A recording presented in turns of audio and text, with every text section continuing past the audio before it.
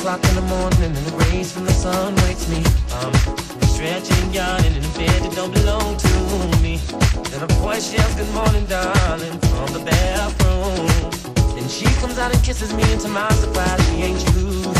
Now I've got this dumb look on my face, like what have I done? How could I be so stupid to be happy late into the morning sun? Lost the track of time. Oh, what was on my mind? The pub went to a home. Didn't plan to stay there long.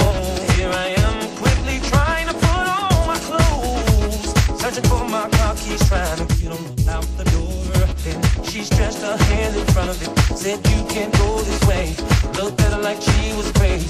Said, woman, move out my way. I said, I got a wife at home. She said, please don't go out there, lady, I've got to get home. She said her husband was coming up the stairs.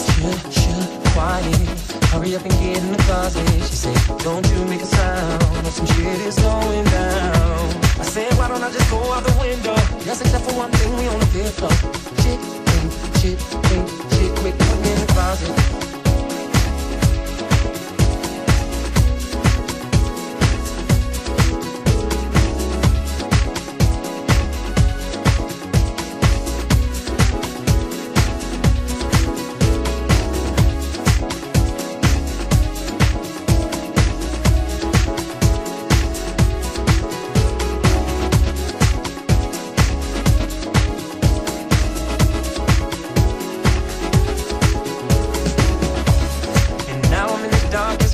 Trying to figure out just how I'm gonna get my crazy ass about this house. And he walks in and yells, I'm home.